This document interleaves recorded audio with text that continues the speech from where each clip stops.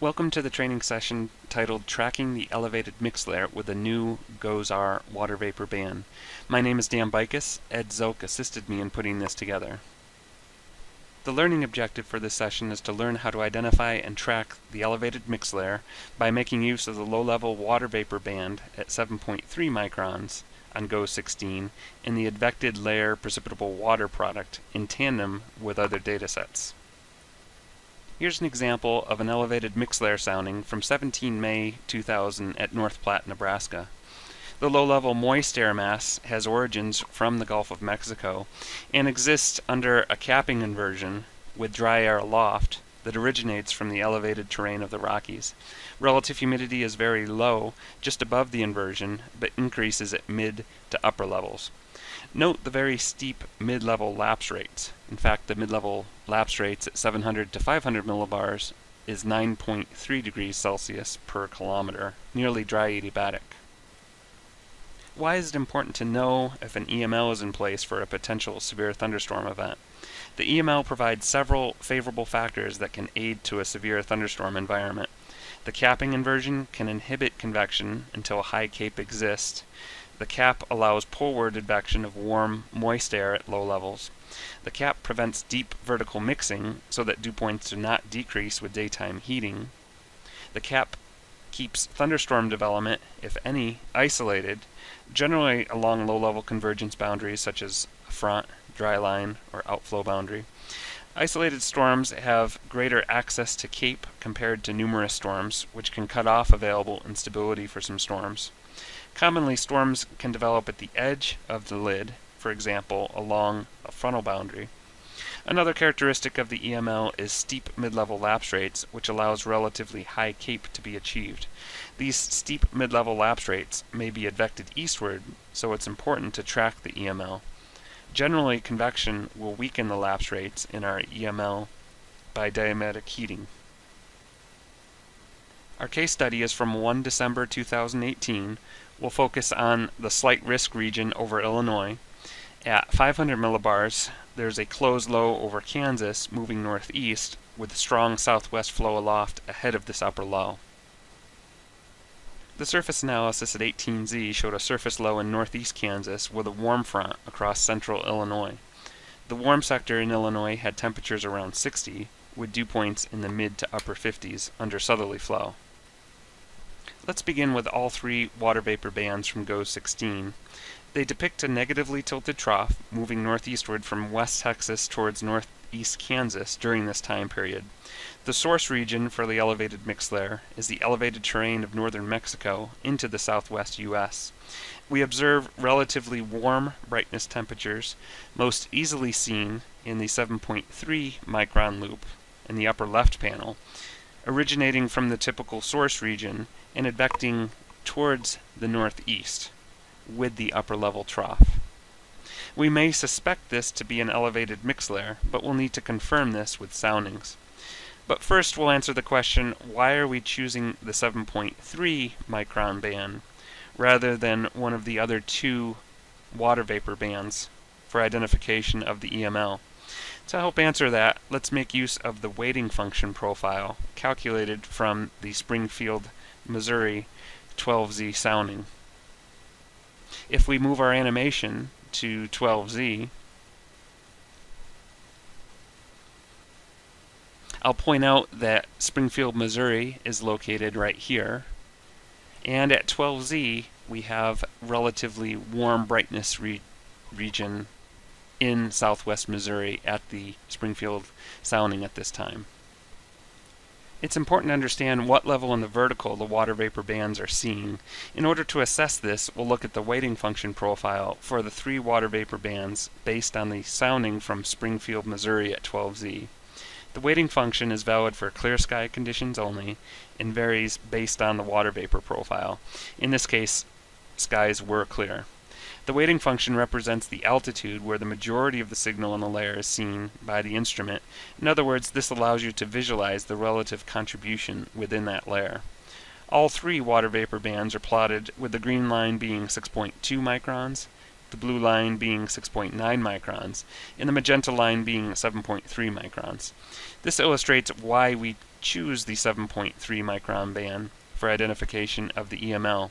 It looks furthest down in altitude, with a peak around 600 to 700 millibars, where the EML typically exists as very dry air with associated steep lapse rates.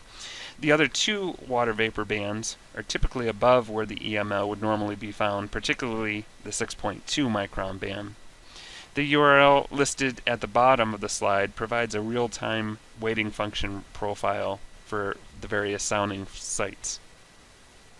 The 12Z sounding from Springfield, Missouri indicates the dry air at mid-levels, along with steep mid-level lapse rates that are characteristic of an elevated mix layer. The 700 to 500 millibar lapse rate is 6.9 degrees Celsius per kilometer, while the maximum lapse rate in a layer is shown here at 7.6 degrees Celsius per kilometer. This is confirmation that the warm brightness temperatures we observe on GOES 16 7.3 micron imagery is associated with an elevated mix layer. Note that the sounding does differ some from the earlier example we looked at from North Platte, which was a springtime event with a strong capping inversion.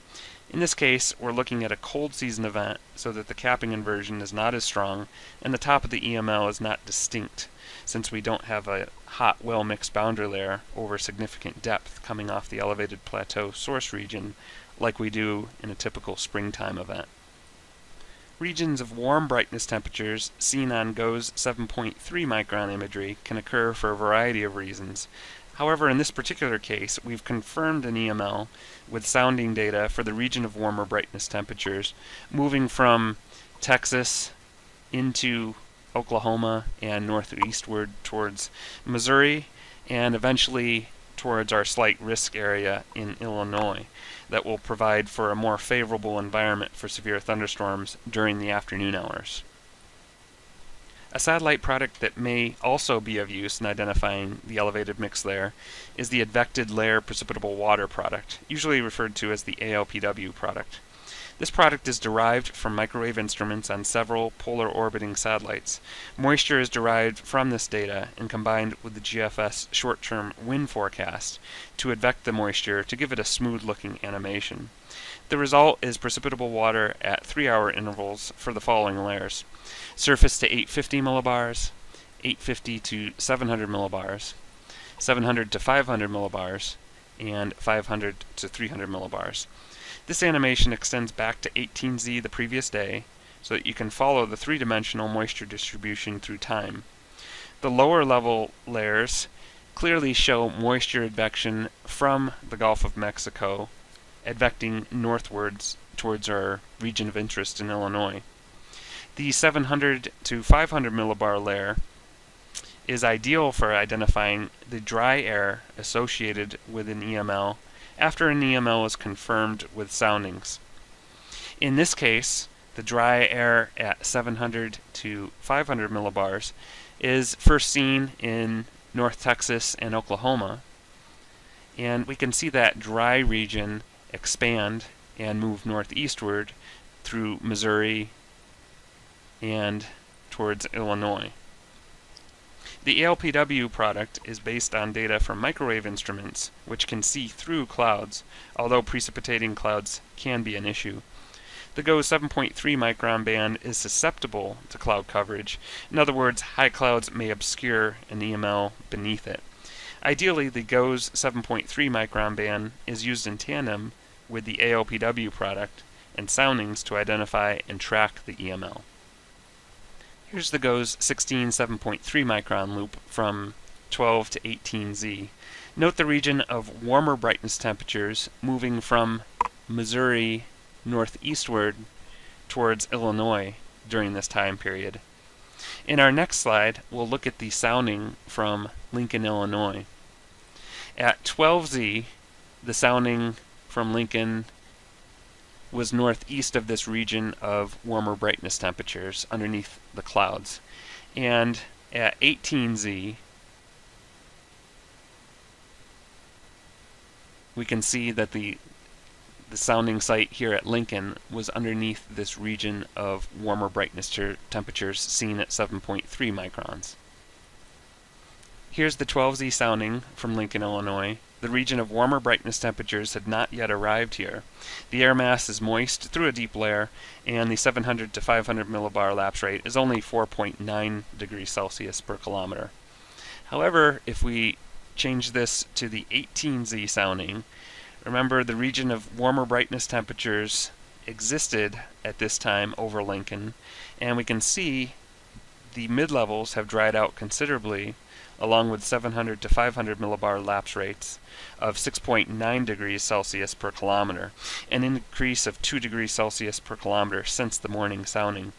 In fact, the maximum lapse rate in a layer, which is plotted right here, is now up to 7.8 degrees Celsius per kilometer. The environment is now much more conducive to severe thunderstorms.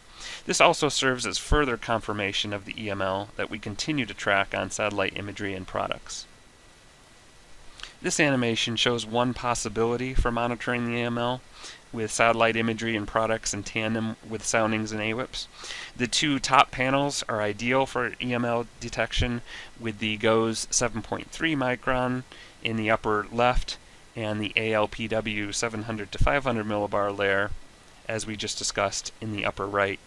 In the bottom two panels, these are really up to you, but I picked the IR imagery along with the METARs in the lower left panel to see where clearing occurs and also where various boundaries are, along with warm sector conditions. And by the end of the loop, we can see thunderstorm development in Illinois. In the bottom right, I have the RAP 700 to 500 millibar lapse rates, so we can compare our observational data to model output. Here are the preliminary SPC storm reports, which shows numerous tornado and hail reports across central Illinois from a few of the supercell thunderstorms that developed. In conclusion, the GOES 7.3 micron imagery combined with other data may be utilized to identify and track the EML. GOES 7.3 micron band makes this technique easier to apply compared to the legacy GOES sounder due to much greater horizontal and temporal resolution. The ALPW product provides PW values in a layer, and the 700 to 500 millibar layer is particularly useful in diagnosing the EML. Remember that regions of warmer brightness temperatures we observe in the 7.3 micron water vapor band can occur for a variety of reasons. You need to make sure you confirm the EML by following where it came from and with soundings. Track the EML as it moves eastward. It can provide an important ingredient for severe thunderstorms. Then continue to monitor for convection within the EML. Diabatic heating from the convection can modify the EML, in other words, lead to lapse rates that are not as steep. One of the questions you may be wondering about is why not just use model analyses to track the EML? While model output typically informs you that the EML may be a factor, even more than a day in advance, the details of how the EML is evolving can only be verified with observational data. Model output may be incorrect in the forecast of convection, which has a large influence on the EML due to its contribution of diabatic heating at mid-levels. It's better to look at observational data, in this case a blend of the 7.3 micron band from GOES 16, the ALPW product, and soundings to track details of the EML and see where convection may weaken the EML. This technique of verifying the models with observational data can increase situational awareness of the potential role of an EML on a given day. The ALPW product I discussed is currently not available operationally on AWIPS. However, it is available on AWIPS via LDM feed from CIRA. If you're interested in receiving ALPW in this way for just your AWIPS, contact me. This concludes the training. If you have any questions, my contact info is listed here.